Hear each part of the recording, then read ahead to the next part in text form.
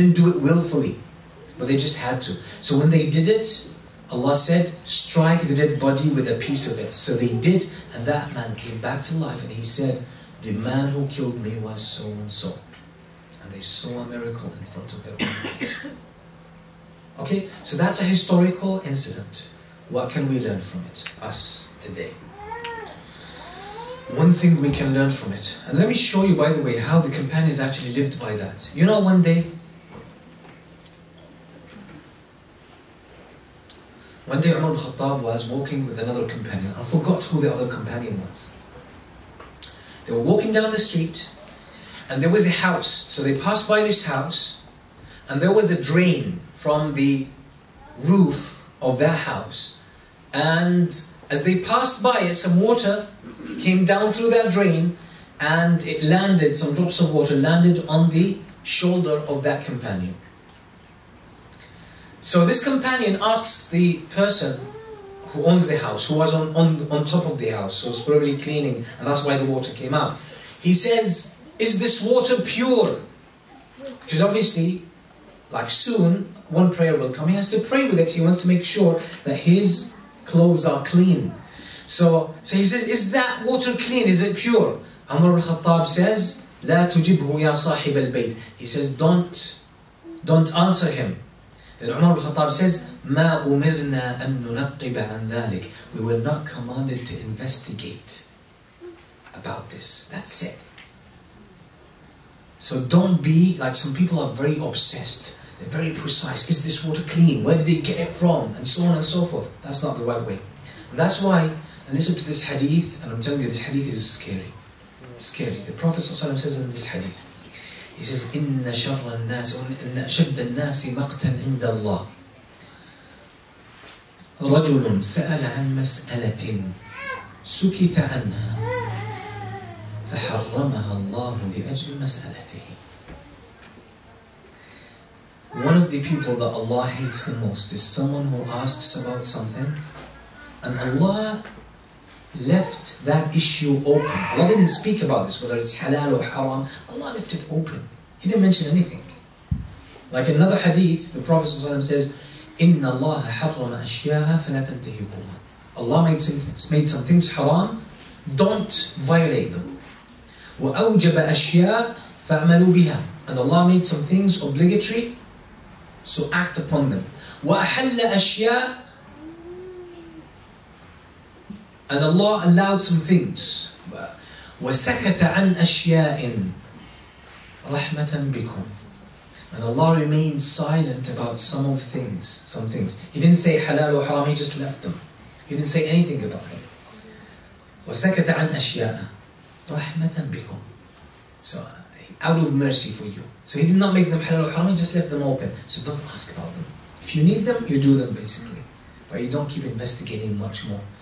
So now we'll go back to the hadith, the scary hadith. So the Prophet ﷺ says, one of the people that Allah hates the most is someone who asks about something that Allah remained silent about. Allah did not mention anything about this. Is it halal, haram? No, Allah left it open. And because he asks about it, Allah made it haram. Allah made it haram. So if Allah does not mention anything about something, keep it open. Don't talk about it. Don't talk about it. Don't be very specific. And that's why Allah subhanahu wa ta'ala says in the Quran, يَا أَيُّهَا الَّذِينَ آمَنُوا لَا تَسْأَلُوا عَنْ أَشْيَاءَ إِن تُبْدَ لَكُمْ تَسُؤْكُمْ. Or you who believe, do not ask about some things. But when you ask about them, they're going to make you feel bad. They're not going to be good for you. Again, so what can we learn from this? In terms of how we deal with Islam. If we are commanded to pray the 5 daily prayers, we pray them. We're commanded to make wudu. Before we pray, we make wudu. But someone says, why do you have to make wudu before you pray your salah? Why? Why not just pray without wudu? It's just easier. Now you're doing the same mistake that those people did.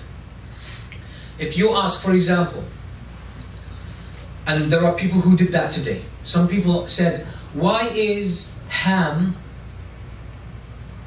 haram? Why can't you eat pork? Why can't you eat pork? So, why can't we eat pork? Because Allah said it's haram. That's it. Allah said, don't eat it. That's why we don't eat it, by the way.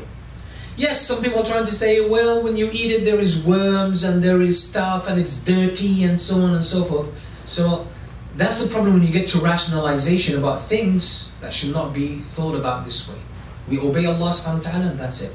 But some people got into, they say, no, they are haram. For example, pork is haram because there are worms and it eats its own feces and it's dirty and so on and so forth. So what? Now they have clean pork farms where there's no worms and the pigs eat wholesome food and they're very clean and there's nothing dirty about them. And there are, by the way, people who are messed up who say today, if you can get clean pigs, you can eat their meat. You see how? Because when you ask about something you're not supposed to ask about, that's when you get yourself in trouble. So if Allah says something, khalas, take it. The Prophet said something, khalas, take it. Don't argue about it. Don't argue about it. Don't open the... There are things... Because why? Allah subhanahu wa ta'ala says, وَمَا أُوتِيتُم مِّنَ الْعِلْمِ إِلَّا قَلِيلًا. The knowledge that you have been given is very little. You cannot comprehend everything. You can't understand why Salatul Dhuhr is 4 rak'ah. Really, you cannot understand. You cannot understand why 5 daily prayers. Why not 4? You cannot really understand. Literally. Why is the Quran 30 juz? Why is it 114 surah? Why? Why wasn't it shorter? Why isn't it bigger? We don't know. We cannot rationalize. So we just... Why, for example, didn't Allah show Himself to us? Like reveal Himself to us so we can see Him or hear Him. Why? Allah knows best. Allah knows best. So this form of thinking, and the Prophet ﷺ told us where this thinking comes from. It comes from shaitan, by the way. So this is why the Prophet ﷺ says, يَقُولُ أَحَدُكُمْ مَنْ خَلَقَ السَّمَاءَ فَيَقُولُ اللَّهُ مَنْ خَلَقَ الْأَرْضَ فَيَقُولُ الْأَرْض فيقول الله فيقول من خلقني فيقول الله فيقول من خلق الله فإذا وجد أحدكم ذلك فلينتهي وليستعذ بالله من الشيطان الرجيم. That one of you will say, who created the heavens? And he will say, Allah. Who created the earth? He will say, Allah. Who created me? Allah. Then shaitan would get you to one, who created Allah? So the Prophet said, if you find this, stop your thinking process, halt it, and say, A'udhu billahi minash shaitanir rajim. Because you can't understand that. You can't understand. As simple as that. So this is why, by the way, it's part of being a Muslim. Part of being a Muslim is that you submit to Allah subhanahu wa ta'ala. If Allah said something, khalas, take it as it is. Don't try to dig deep down. For example, you have sometimes some people say, for example, yes, in the inheritance, laws of inheritance among Islam. Why did Allah, for example, among brothers and sisters, He said, the male gets double like a female. And why is this? You say, that's the ruling of Allah subhanahu wa ta'ala. You could say, because there is more obligations on the male than the female. But in the other instances, for example, you'll find the woman gets much more than the male. In other setups, by the way, the mother sometimes gets much more than the brother, right? She's a female. The mother sometimes gets much more than the father. Again, so these are things you cannot, if you as a human being try to figure them out and understand the logic behind them, most likely you won't be able to do so. So when things come about, this is why Allah subhanahu wa ta'ala says in the Quran, إِنَّمَا كَانَ قَوْلَ الْمُؤْمِنِينَ إِذَا دُعُوا إِلَى اللَّهِ وَرَسُولِهِ لِيَحْكُمَ بَيْنَهُمْ إِنْ يَقُولُوا سَمِعْنَا وَأَطَعْنَا. Indeed, the response of the believers, that when they are commanded to obey Allah and His Messenger, they say, we hear and we obey. We hear and we obey. Now, if you get specialized, if you become specialized in responding, for example, to doubts about Islam, or atheists, or people who are trying to create doubts about Islam, and you investigate these things, fine. If that's your specialty, go ahead. But you have to have a strong foundation in Islam. But if everyone is just going to figure out some things, why did the Prophet ﷺ do this? Why did he marry this number of wives? Why this? Why that? Doesn't make sense, right? Once you get there, the Prophet ﷺ said, when you get this argumentative nature, you're lost. You're lost. Okay, so let's move on. Then Allah subhanahu wa ta'ala shows that when people have this argumentative nature, what's going to happen? Usually, So Allah says about them, after this story, after they saw this beautiful sign from Allah, how Allah brought this dead person back to life, so he was able to speak, and he mentioned who his murderer was. Allah subhanahu wa ta'ala says, ثُمَّ قَسَتْ قُلُوبُكُم مِّن بَعْدِ ذَلِكَ فَهِيَ كَالْحِجَارَةِ أَوْ أَشَدُّ قَسْوَةً وَإِنَّ مِنَ الْحِجَارَةِ لَمَا يَتَفَجَّرُ مِنْهُ الْأَنْهَارُ وَإِنَّ مِنْهَا لما يشقق فيخرج منه الماء وإن منها لما يهبط من خشية الله وما الله بغافل عما تعملون. So Allah says, even then, like after that, your hearts became hardened like a rock, or even harder. For some rocks gush rivers, others split, spilling water, while others are humbled in awe of Allah, and Allah is never unaware of what you do. So Allah subhanahu wa ta'ala is saying here, after these people saw the signs, their hearts become hardened like a rock. What does that mean? Their hearts were not responsive to the truth. Were not responsive to the truth. And you will find in the Quran, throughout the Quran, a good heart is described as soft. A bad heart is described as hard. Why? Because a soft heart is fresh, it's open. When the signs are there, it's transparent, it can see. But a hardened heart, Allah subhanahu wa ta'ala says what forms around it? A screen, a shell of evil deeds. And these evil deeds, okay, will take away the freshness of the heart. So it will be hard. There is this kind of hard shell around it. So when the truth comes, it's unable to penetrate the heart. So the heart will see the truth, or the eye will see the truth, but the person will not be able to recognize it and accept it. Okay? So that's how Allah subhanahu wa ta'ala describes it. And Allah says, even rocks, if you look at rocks around, rocks still have benefits. Sometimes water comes from rocks. And you find this a lot with springs. A lot of springs, where do they come from? From within the rocks you find the water gushing forth, or coming out. But Allah is saying even the hard rocks have benefits in them and have softness coming out of them in the form of water. But when the heart hardens, no good comes out of it. And that's why Allah subhanahu wa ta'ala said, by the way, and takes us back to Surah Al-Baqarah.